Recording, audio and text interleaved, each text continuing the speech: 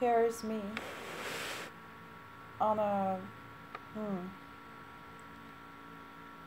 This is really old wallpapers in the background. But it's not about that now. Definitely not about that at all.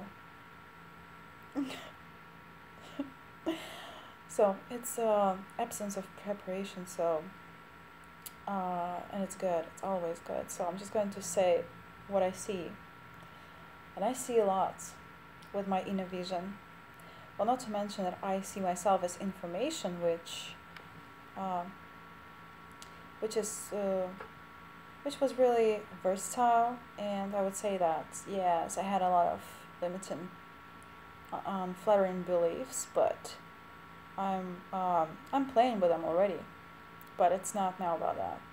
Let me just say it right away that love is natural state. I said that somewhere before, but I'm just going to repeat it.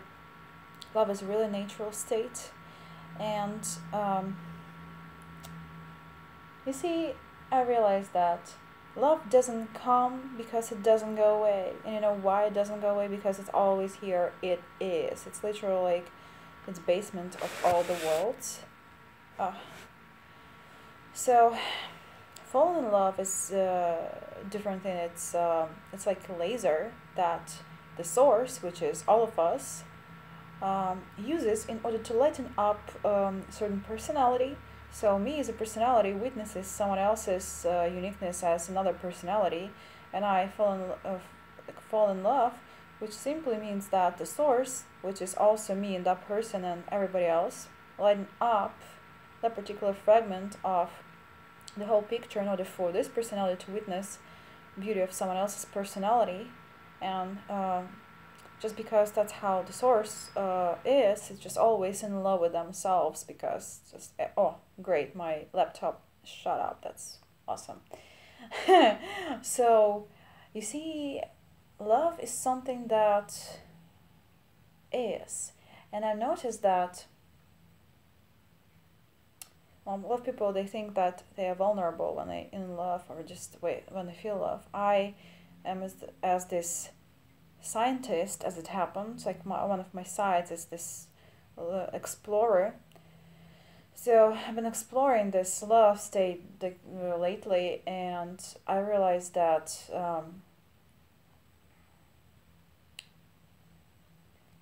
vulnerability is not about love at all. You see, when love is natural state, we may feel vulnerable just because love, when we allow ourselves to feel love, which is our natural state, it starts to stream in the body, and it starts to touch those blockages that were already there. And once it touched those blockages, we feel uh, as if we're vulnerable because, well, of course, if you see those unflattering beliefs that are connected with blockages, and my laptop again started to make this noise. So just, be okay with that. And that's when we see those unflattering beliefs, and those beliefs are so distorted and they are so far away from the way the source us sees us as personalities that it hurts so bad, and that's where this vulnerability comes from, because we literally feel like we've been covering those unflattering beliefs with our uh, so-called makeup, with decorations, with outer ideas, and here we go, and yes, here we are without those uh, coverings and curtains and masks, and here we are, and that's why it feels like that. It's like we're vulnerable, but in fact, love is the only power, and I would say that I noticed this really interesting thing. Like, you see, when you love someone or when you feel like you like someone a lot, there's always a possibility, a potential that this person is not going to feel the same. It happens because we can force others to love us or to like us, and it's good because honestly, that would be really unpleasant if we have to force someone or if we can control someone at this point, because love is very natural state, but we don't really want others to feel like we don't want to force others because, you know, when you're free, it's really nice to interact with free creatures, and slaves are not interesting at all. So I lost my thoughts. Yeah. So yeah, so there is this possibility that someone is not going to like you in return, and if you know that you like someone but this person still you're not sure, that you feel like, oh, there's great potential, but still you're not sure, and that's where this thing kicks in, because here you have possibility to explore another person's uniqueness, even just through your physical senses, through just your inner knowledge. And I'm telling you, the more you're going to get to know this person, the more you're going to like this person. And it's going to be the algorithm with anyone that you feel resonance with. So if you're going to like someone else, again, which is multiple thing, because love always is. So, and this laser of your attention is going just to light up different creatures. And you see, we all thought that, oh, love is just something like this little stream, and if I love someone and then someone else appears, and if I love someone else, then I have to stop love this first person. But why?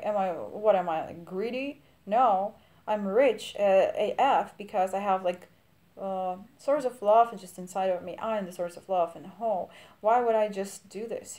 Why would I cut the stream so I can love as many people as I want, the same as those people also can love as many people as they want. So, and I just noticed, if I have resonance with someone, if I just like someone, if I just feel like, oh, my attention goes there, and if I start to investigate, which I do, because of course I feel resonance, so I just want to explore, and the more I explore, just the more I like what I see. And here's the thing, I have a choice to explore more and to fall in love and more, just to love and just to enjoy, celebrate this person's being, or I can just say, okay, I'm not going to do this because who knows, what it's going to be. And this is something, oh, it's getting darker here. It's getting darker. I don't want to put the lights on because I enjoy this twilight. Yeah, so there's a choice, and we can explore, or we can just, I'm not going to do because who knows. Well, let me say that, well, interconnectedness of all of us is marvelous. It's wow. It's like, yeah, I knew that before, but now a lot of puzzles, they just come together, and this is beautiful. So the point is, I realized, well, I was observing myself, I'm in love with so many people, and I haven't even met those people. Some of them, I haven't met them even in person, and some of them are men, some of them are women. And man, I see their beauty. That's what fall in love is. I just see their unique beauty of personalities, of their beautiful, energetic pictures, It all is just has this some like inner qualities, and it lightens up with them. I don't know, just everything in them. And I see this beauty shine through them. I like that. It's such a view. And something, I don't want to steal my own wealth. My wealth, I mean, here it is. I'm in love with them. They're so beautiful. All have very unique journeys. All around the globe, but so beautiful. And I don't know. I'm still like exploring this because it's been the total darkness. It's been my interest since September, and beautiful things happen. And well, let me just say that I just did something back in summer where I just set my intention, and I just pictured some people I want to interact with, and I knew those qualities of energies and just qualities and that I would appreciate in them. Let me tell you, the universe, aka me, showed me that it's possible. So I was like, wow, yes, it's possible. But once you just, as I call it, once you realize that something is possible, it's like your feet, your both feet were in one's staircase, one particular stair, I guess that's the word, stair, on one level, let's say. Of course, those levels are metaphoric, but still, both feet were there. Once you realize that something is possible, you put one foot on the second level, but your another foot is still on the previous level. And you, at that moment when the second foot follows the first one, feels like you're not there where you've been, so it's not comfortable already, and you're not there where your first foot is, totally. And this moment in between is when the old stuff comes up. And as soon as I realized that it's possible, it was such a beautiful feeling. And after I woke up in a low state, because those, and I know exactly how it works, I know the algorithm pretty well, so this is one of the reasons why I tattooed this wave sign on the inner side of my ankle, because these waves, they, not to mention they symbolize a lot of other things to me, also symbolize being the surfer of emotions, and you know, allowing everything to be, using them to my benefit, and understanding them and playing with them rather than being afraid of them. And so I found myself pretty low, and I was again swimming those waves of pain again. And then I was again, silently screaming, releasing this stuff. And like everything's possible. It's beautiful. It's beautiful. And how this works, I mean, you don't really expect something to happen, it happens. Then you realize, oh wow, I really wanted it to happen and I had no idea how it's going to happen, and here it is, it happened. It's beautiful. So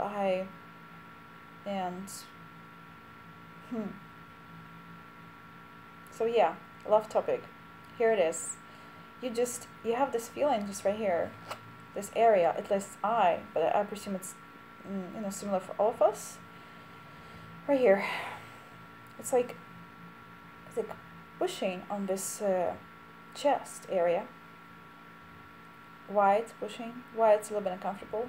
Because there was a lot of pain in there already because of unflattering beliefs. But also when you just realize that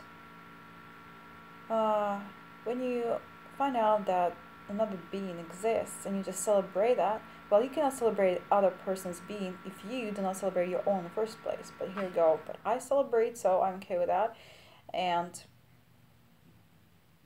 this is so beautiful. This feeling, well, it's hard to put it in words. Words definitely do not reflect at all, but every single time feels exactly the same.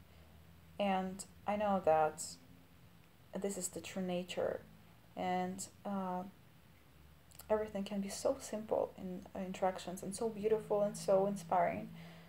But answers lie not on the surface, they lie higher. So I have to have this perspective shift.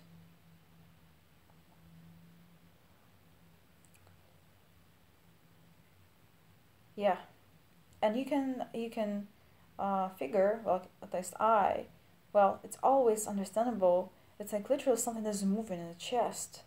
That's how energy starts to flow when you just witness someone. Oh, look at this beautiful trippy lines. I like that a lot. I'm going to leave it for a while like this. So I feel like energy flows right here. I was like, well, exactly like these shades are moving right now. Like, the wave. literally orgasmic. I'm telling you, if I'm allowing myself to surrender to this feeling totally completely without bullshit ideas, I can have an orgasm. And let me tell you, it's not going to be genitalia kind of orgasm. I had this beautiful experience once, and I never talked about it in videos, well, because it was very beautiful, and I just wanted to, I don't know, it felt too sacred to speak about, but definitely it has to be spoken about as it's natural ability of humans, but because I realized that orgasm can be as release of tension or it can be as enjoyment. It's two different types of orgasm. First one comes from this really tense approach when people just turned on, and it's totally different. And it's connected with genitalia most of the time, but second type is cellular orgasm, when all the cells are vibrating with orgasm. That's what I had once, and once I had it, and it was totally not connected with sex at all, nothing like this. It was just an essential orgasm of being. After I had it, I totally realized that that's what happens when personality surrenders to the essence, to the source. This what happens when I stop trying to control things that are hard. I'm not going to do anything anymore. You know? I'm not going to do anything anymore. I was the person who was like, what I have to do in order to have that, what I have to do in order to have that, what I have to do in order to have that. That was a neurotic approach. Now I'm asking myself what I don't have to do, just to feel good. And after I feel good, everything else just falls into place. So, if only I'm just going to surrender to this feeling, I'm just going to have an orgasm. Cellular orgasm. Which the whole body vibrates with this. And because, man, beautiful, beautiful, beautiful creatures that I'm in love with. And I have no idea, will they ever going to be in love with me, but I'm already in love with them. And it feels really good. It feels really good. This natural state, and we don't have to put ourselves in a frame in order to experience that. We can already start experiencing that, okay? Light, a little bit of more of the light. So, definitely,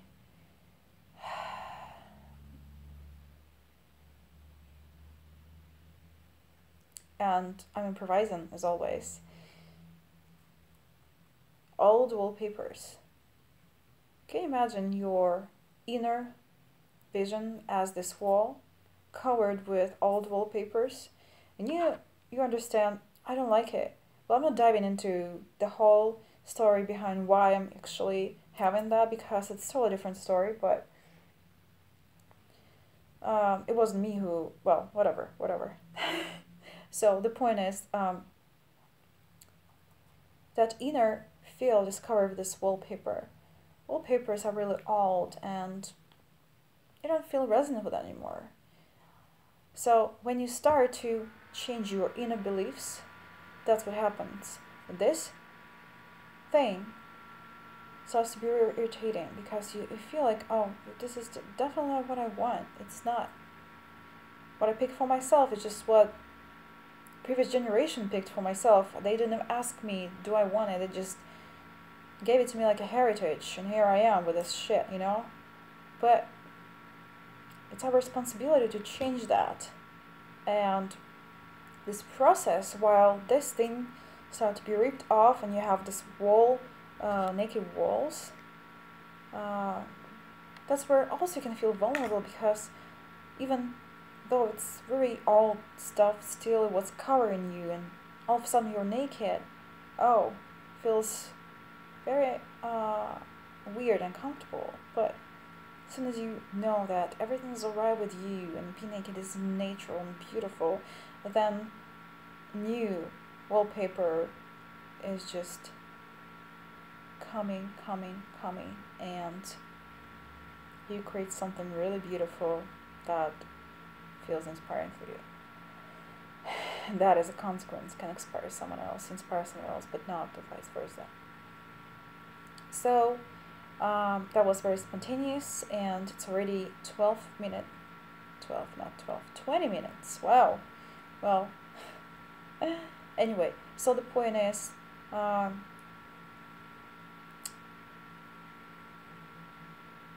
I, as a personality, I'm information. I'm information.